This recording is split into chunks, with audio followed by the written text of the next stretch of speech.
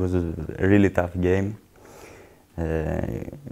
We know they're a physical team, and from the first minute we understand that in the game that they press too high, they fight in each ball. We wait a tough game again on Thursday. We know them better because we already played one game, so it's 90 minutes and we hope that our team will be good and take this qualification for next round. Until now, yes, I'm happy with me, I'm happy with the team because I think each game we improve ourselves, and that's the most important thing. And I hope in the next game we will have this improvement in each game. Everybody will have a chance to play it from the team, so that's why we're a good team, because we have not only 11 players, but we have like 15 or 20 players ready to play. First of all, when Mr. Carrillo came, I changed position, and that's very important for me because now I feel more free in the field. I'm not playing that back in order to defend. I can attack also, and that's the most important for me because, as I said before, I feel free in the game, and maybe this is one of the reasons that I have I have better games in this way.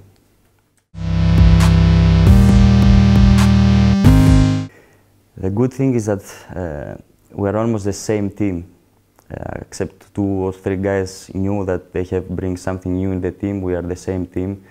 We know very good each other. We know the coach, the philosophy of the coach, and for me this is the most important thing. After, it's normal, as I said before, we improve ourselves in every game, and I hope to the next games will be much better also. Of course, when you win, the atmosphere is always good, but the real team shows when the results are not so good, then you have to show that you are a really good and strong team.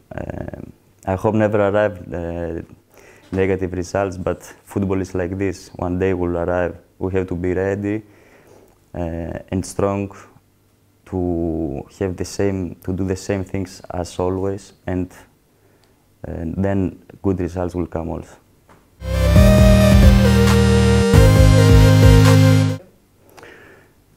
The best moment, I think, was the victory in Zagreb last year. Maybe it's not that difficult to choose this game. I think we had a great game also against Rijeka here, but the result was 1-1. But if I have to choose one game, the game is against Zagreb because I know how difficult the game is. I know that it's the biggest derby in this country, and winning there is always nice.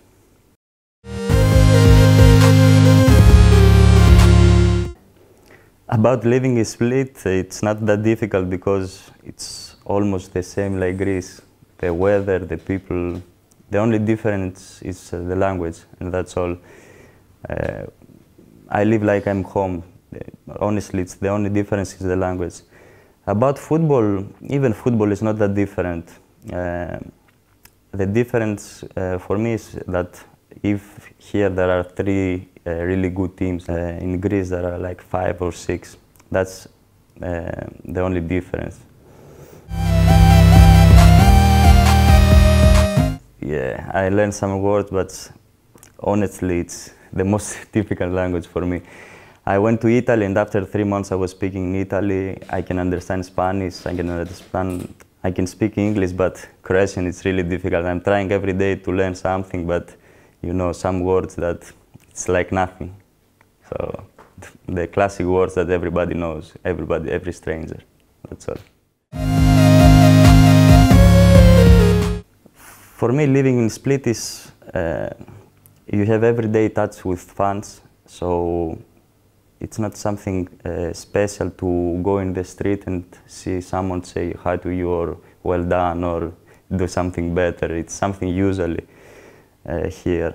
not only for me, for every player of Split, of Hajduk.